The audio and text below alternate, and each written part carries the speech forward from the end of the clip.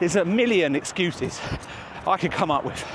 What it will boil down to is quitting, even though every fibre in my being is screaming at me to stop. For anyone that's been a long time subscriber of my channel, firstly, thank you. You will know from the tagline and motto of my channel, the value of overcoming a really hard challenge. You will know that I love overcoming really hard challenges. It's literally the motto, I've just said it. So this video you're gonna love because it's mental. This is the David Goggins run 4 miles every 4 hours for 48 hours. I have to get up and run 4 miles every 4 hours for 2 days. I had to say that twice. It's so stupid.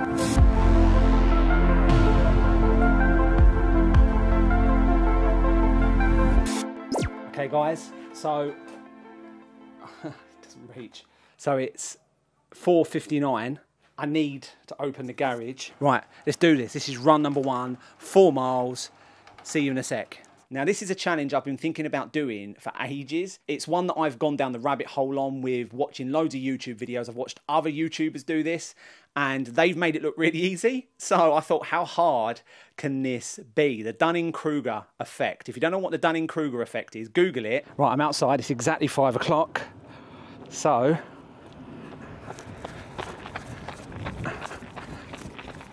let's start running. Let's do this. Okay, this is run number 1. 4 miles. Easy peasy. This is where I turn an ankle on this uneven terrain.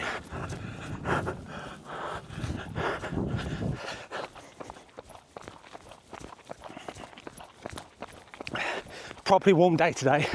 It's about 27 degrees. Even though 4 miles isn't far,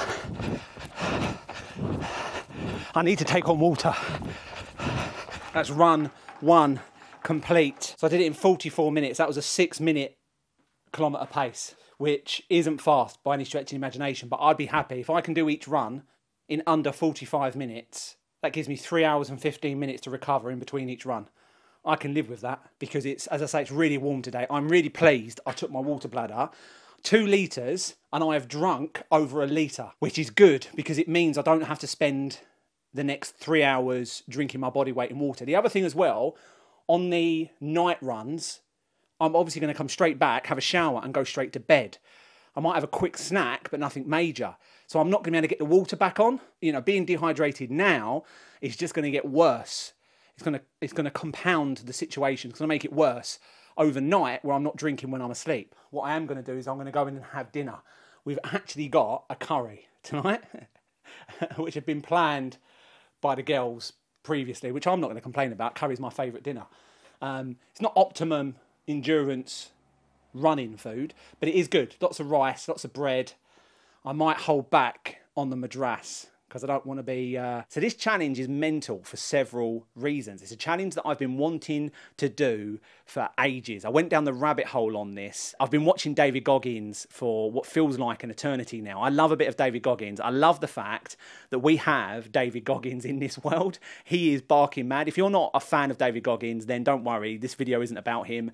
But if you don't know who David Goggins is, Google his name. He is brilliant. He's a Navy SEAL, American Navy SEAL, and he came up with this challenge, which is to run 4 miles every 4 hours for 48 hours straight. So that means get up, run 4 miles, come back, wait 4 hours minus the time it's taken you to do that first run, and then go again. And then repeat that for 2 days straight. I mean, that's barking. It sounds... I was about to say it sounds easy. It really doesn't sound easy. As soon as I describe this to anyone that knows me, they just raise their eyebrows. So, yeah, this is going to be a really good video. I've got my Thames Path running t-shirt on from last year. Funny enough, it never fit me last year, so I never wore it. But it seems apt considering that I'm training for it, which is one of the reasons I'm doing this challenge. Right, so 8:56. Less than 4 minutes until I need to go. And I'm going to go outside for my second run of this challenge. I'm trying to vary the routes that I'm taking. So the route I'm doing now is different to the one that I did 4 hours ago. It's starting to get dark because it's 9 o'clock now. So I'm conscious that I haven't got a lot of light left, but even though it's not pitch black, I don't really want to be running on trails where I can trip and stumble and turn an ankle and get an injury, because that'll be it, end of challenge. Right, we're going. I've chosen the time, so start at 5 o'clock, with the second one being 9 o'clock, because obviously it's the same time across the 2 days. The reason for that is that 9 o'clock in August is not pitch black. Doing this in winter, that would be a different story. So then the only 2 runs I actually do at night, or in the pitch black, is the 1 AM and 5 AM, and even the 5 AM, the sun's coming up. So really, the only one I'm doing in pitch darkness is the 1 AM. This is how I've decided to do it. I decided to start at 5 PM on Saturday, 9 PM, 1 AM, 5 AM, 9 AM, and then back to 1 PM. So that's the 24 hour. I have to do that twice. So that's the 12 runs I have to do over the next 2 days. Wish me luck.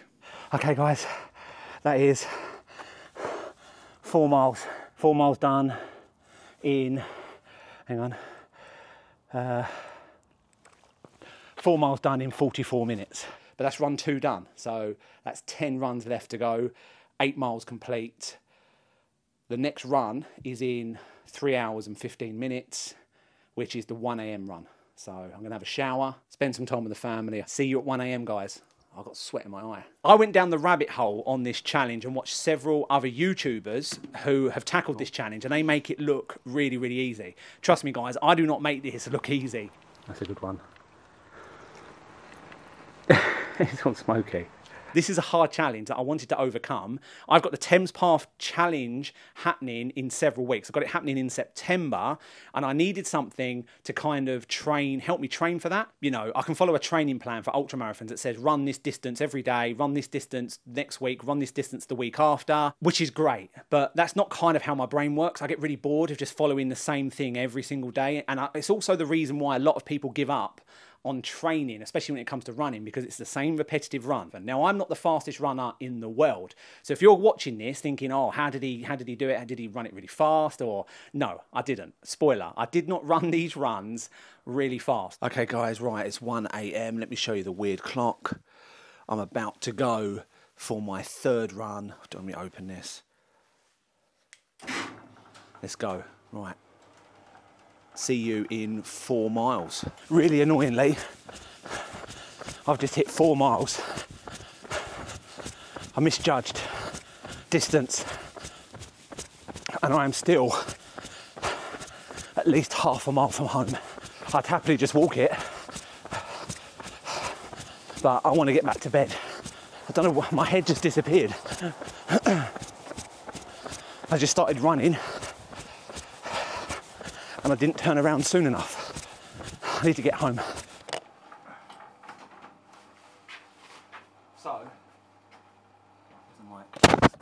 So I'm just going to say a couple of things. So that's run number 3 done. I made a few mistakes. So I ran too far. I forgot to turn around at 2 miles, so I ended up doing an extra half a mile. This head torch was annoying me. For some reason that kept spinning down, so I need to fix that. And it was a mistake to wear this. So I wore this because 2 reasons. Firstly, I thought, well, 1 AM it's going to be a bit chillier than normal. Yeah, it's not cold at all out there. Middle of August, I'm absolutely melting. I wore it for visibility as well because I'm running along roads and cars, and I wanted to be visible in the dark. I'm going to get showered. I'm going to get to bed and try and get some sleep before I go again at 5 AM. So on both of the 2 days, I had to go out and run at 9 PM. Now, 9 PM, when you get back, 9:45, 9:50, whatever time it was, I got out of the garage and back in the house.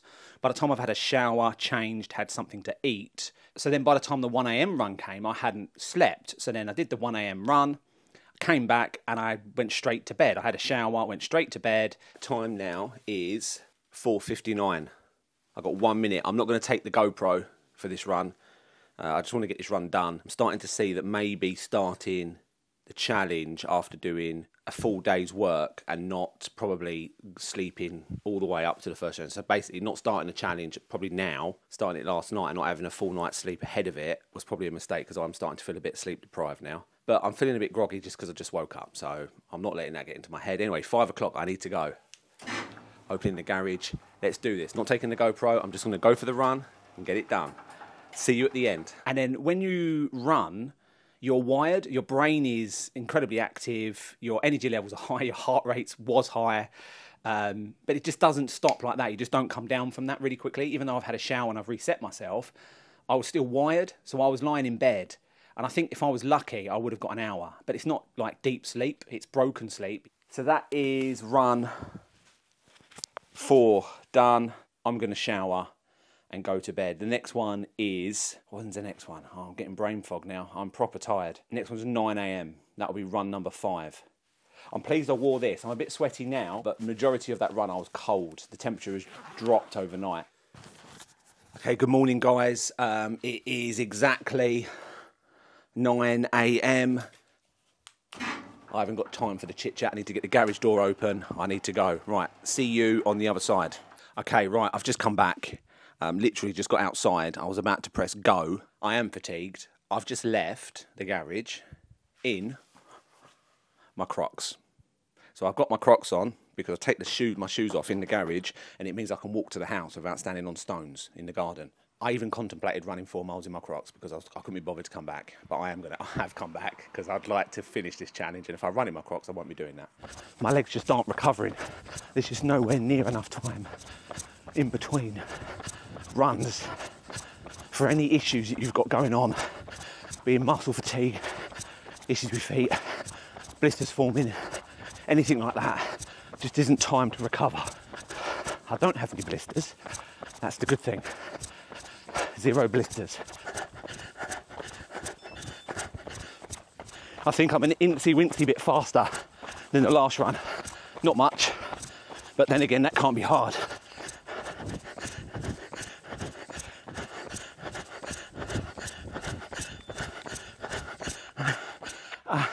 Okay, done. It took 45 minutes. It wasn't fast. That's run 5 done. Can't complain. It felt all right. I felt okay. It's really warm, really, really warm. So I'm trying to drink as much as I can out of the bladder. Yeah, I'm done. I'm not going to waste any time here. I need to go in, have some breakfast. I'm going to have a shower first. My PB for 4 miles is 38 minutes, I think, from memory, according to Garmin.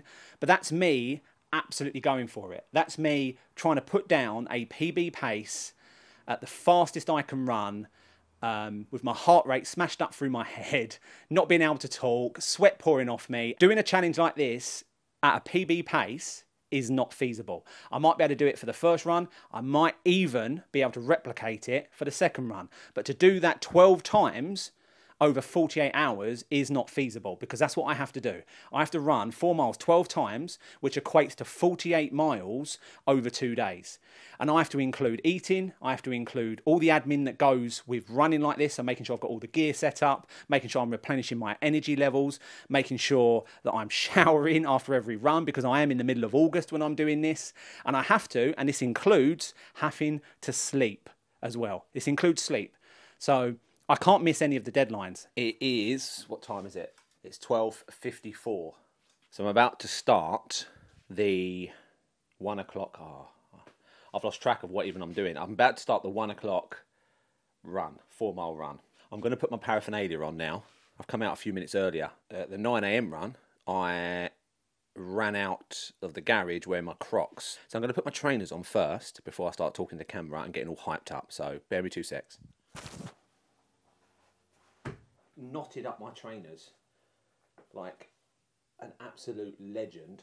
So this is run number 6. How do I feel? I've got 3 minutes. How do I feel? I feel all right, actually. On the back of the last one, I felt pretty bad. I went indoors, had some breakfast, which immediately made me feel better. This has made a huge difference. Carrying my water on my back has meant I'm not dehydrated. Right, halfway. Let's get this done. See you on the other side. As soon as this is done, I've got less to do than I've already done. That's always a good feeling.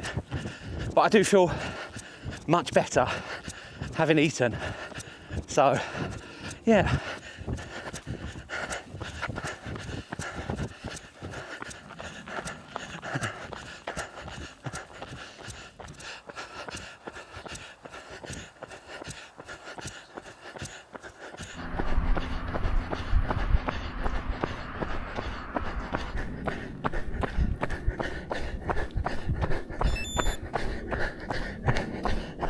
there, that is the halfway run completed. I am now exactly halfway. Every run I do now is going to be one step closer to stopping this ordeal. But that run actually felt really good. I've got to be honest, that was probably the best run I've done, including the first one. Oh, I've got sweat in my eyes. It's really warm today. I'm going to have a snack. I'm going to have peanut butter on a toasted bagel.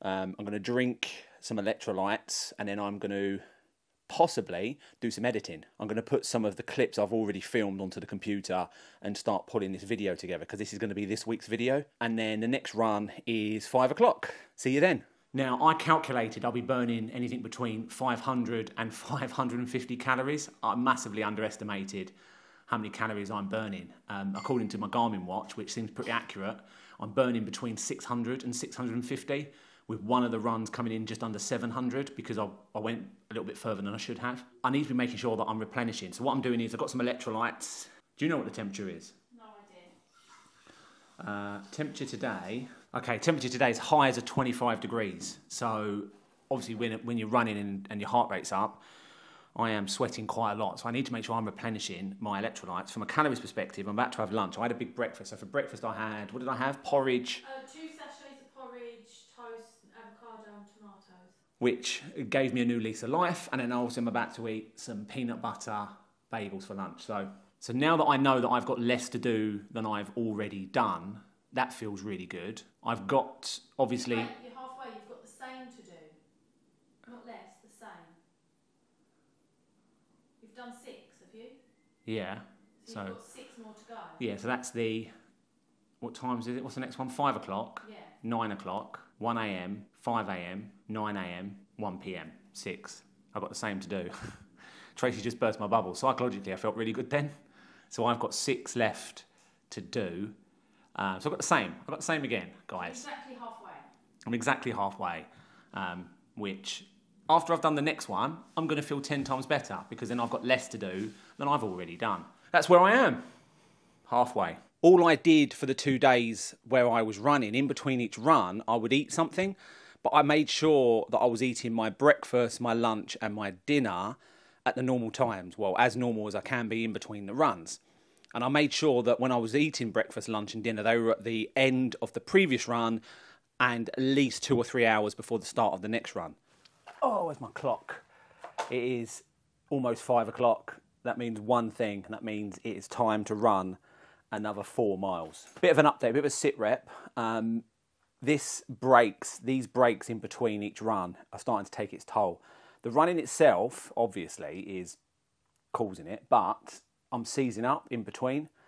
I'm trying to do things, I'm trying to stretch, but ultimately, you know, I'm trying not to be on my feet. So then when I do run, I feel a little bit more fresh, and it's causing me to seize up. So my legs are feeling really stiff now. My toenails are starting to hurt.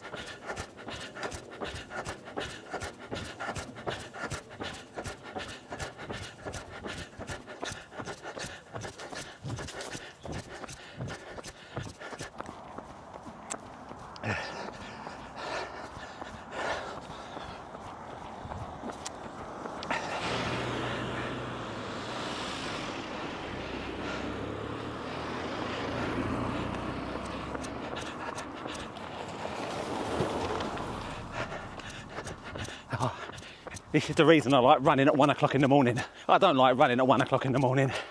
Nobody does. But I also don't like having to run on busy roads. That's 2 miles. I'm heading back. I'm trying to think of something inspirational to say. But I was discussing it with Tracy after my last run when I was having lunch. And I just said that luckily for me, physically my body has entered the phase where it's just in endurance mode. This is good ultramarathon training, because this is exactly the type of pace I want to be doing in the second half of the Thames Path in September. I just want to get back. I'm going to have dinner, eat some food, and then just relax before I go again at 9 o'clock.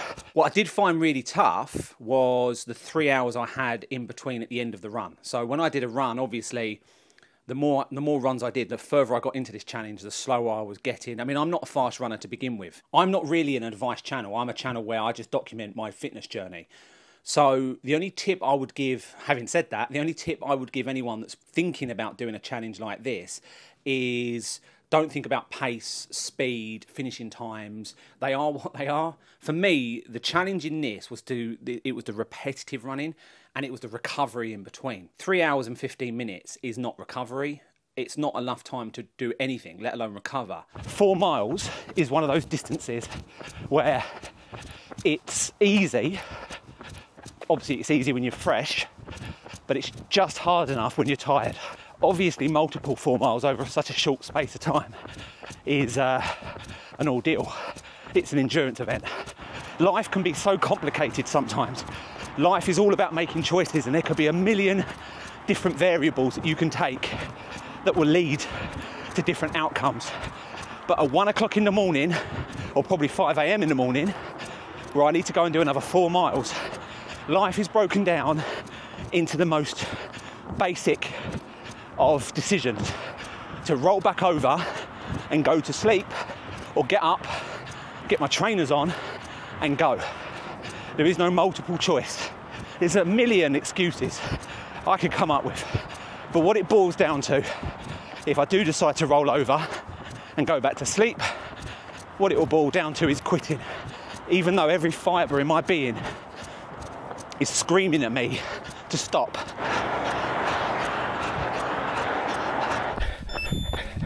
Guys, that was run number 7 complete. I have now been running for over 24 hours, and the good news is I've now got less to do than I've already done. I've got 5 runs left. The next run is at 9 p.m. I'm going to go indoors now and have something to eat. I'm going to rest. I'm not going to sleep. Okay, guys, so this is run number 8. It's 9 p.m. Let me show you my clock. Well, it's 5 to 9. We're going to do this. 9 o'clock. This is run number 8. After this, I'll have 4 left. I have with me, give me a wave, Skyly, have my youngest with me, who's conceded to come out for a slow jog with her dad, which I really appreciate. And we're going to run through the fields in the dark. How far have you run? How far? Yeah. In kilometres or miles? What's your watch? Your watch is in kilometres, so it's 6.43 for 4 miles. What are we on now? 1.41. So we pretty much got 5k left, which is parkrun. Easy. Scarlett's reached her limit. We are 2.5 miles in, so 1.5 miles from home, and we have to walk now. It's the first time I've walked, but Scarlett's struggling, and I'd much rather her come out and try her best with me than me push her so as I get a good time and then she never want to do it again. Good girl, good running. Let's do this. I've only got 1.5 miles, that's it. Okay guys, right, I'm back. That run's taken us over 50 minutes. Scarlett stopped a few times, but she was brilliant. She was a beast, so she powered through as best she can. I said on camera when we were running, I'd rather take the short breaks, slow walks, than push her and force her to hate running, because the only experiences she's had with me is me beasting her around a park run, or, you know, forcing her out at 10 o'clock at night. Hopefully want to do it again with me, knowing that I'm going to be understanding if she struggles.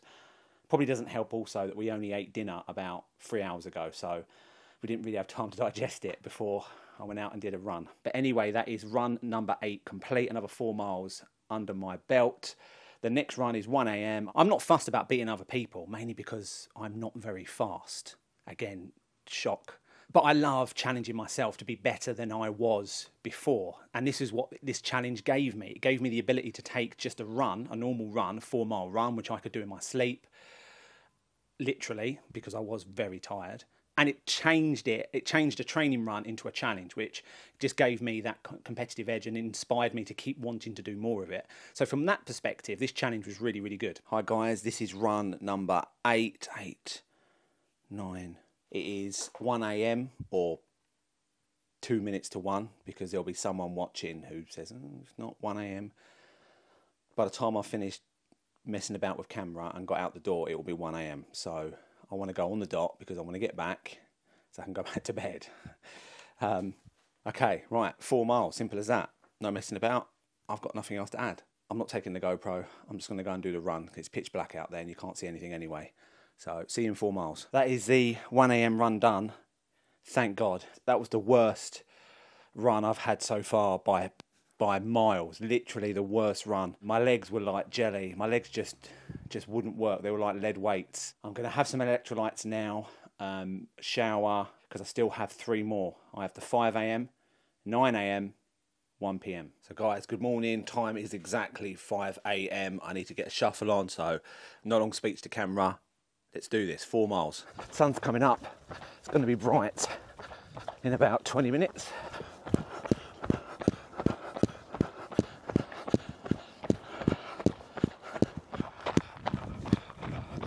Yeah, these videos are getting less and less insightful. I'm not sure what to add. I've just got brain fog. I'm going to have some breakfast now. I'm going to have a shower first. Next one is 9 AM. I should be saying motivational, inspirational stuff at this point. I'm just getting it done. I've got nothing else to add, guys. It is 8:58, so I have 2 minutes to go until I need to leave. This is the penultimate run, the second to last run. I've only got to do 4 miles. I say only got to do 4 miles. I've only had to do 4 miles for the last 10 runs. This is run number 11. I just want to get this done now. 4 miles. How do I feel? How do I feel? I feel like I've just done almost 2 days of running 4 miles every 4 hours. That's how I feel.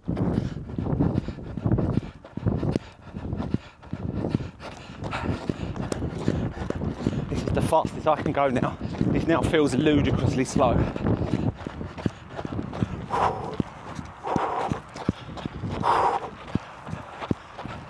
Yeah, that was my penultimate run finished. That's run number 11, done and dusted, 4 miles. That was a tough gig. It's sweltering hot out there, really, really warm. I'm going to have a shower and then I'm going to have something to eat again, and I'm just going to relax until 1 o'clock, and then that's my last run. And I think Tracy's coming with me, so I'm looking forward to that. Right, see you then. And I enjoyed it because it was a backyard challenge, meaning that I was able to set up base in my house, and everything I did was in the streets around where I live, which I really enjoyed. I'm now at the end of 4 miles of running every 4 hours for 48 hours. This is now officially the last run. This is the last time I can get 4 miles in before the 48 hours is up. This is run number 12, 4 miles, and I also have with me this speed demon. Tracy's coming with me. She is going to keep me honest and try and pull me round. So Speed demon, you're going to be pulling me round, I think. 4 miles. Doubt it very much. Oh, you've got to start your watch? Yeah. Okay. Right, have you started it? I have now. You've got it. Right, 4 miles. Let's do this. You've got to say, let's do this. Let's do this. Let's do this. Let's do this. Let's do this. Let's do this. Let's do this. Why are we doing this? Oh, I don't know.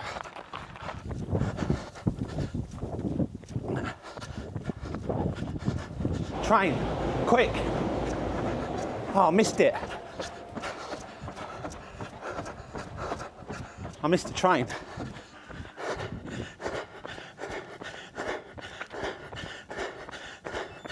Four miles, 48 miles, 4 miles every 4 hours for 48 hours. I'm going to go and eat my body weight in bagels and peanut butter. Right, that's it. I've got no more to add because I need to have a shower, and then I'll do a recap when I'm fresh. Cheers, guys. See you in a bit.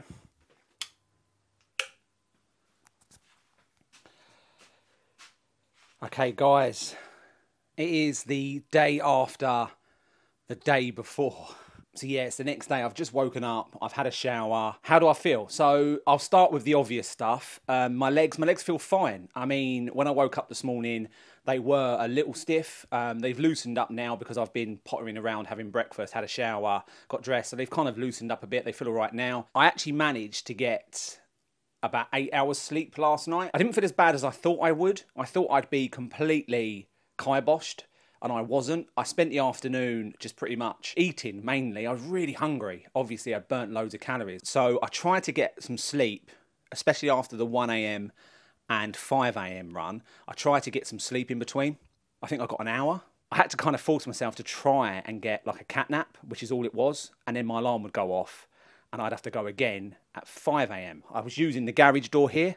So as I was trying not to disturb my family even though it didn't work. They all complained the next morning when they all got up that they could hear me stamping around. So as a tip to anybody looking to do this, it being frictionless is definitely the key here, making life easy for yourself, psychologically as well as physically. I didn't go back to sleep during the day, so I spent the breaks in between the runs resting, so I wasn't on my feet, but I was editing. And then the other thing, on hindsight, if I was to do this challenge again, which I might do because it was actually a really good challenge, it had all of the aspects of this being a really, really hard challenge that I needed to overcome. It had everything involved. It was perfect for ultra training, which is ultimately why I did this, because I have a 100k ultra marathon coming up in September. It had sleep deprivation. It had fatigue. It had the challenge of admin. It had everything I needed it to have for it to be a good training challenge for the Thames Path Challenge. There's a lot of challenges in that sentence. My point is, perfect. Perfect for me. Pleased I've done it. Will I do it again? 100%. I think this is a challenge which, you know, I'd come back to in the future. I'm not doing it next week. Probably won't even do it next year. But I will come back to this as a challenge. I've got loads of other things like this I've got planned. I've got loads of things bubbling that I'd like to give a go. I want to say thank you for watching this video. If you enjoyed it, please give me a like and subscribe, because that means a lot. Leave me a comment down below. See you guys, see all of you in the next video. Thanks for watching.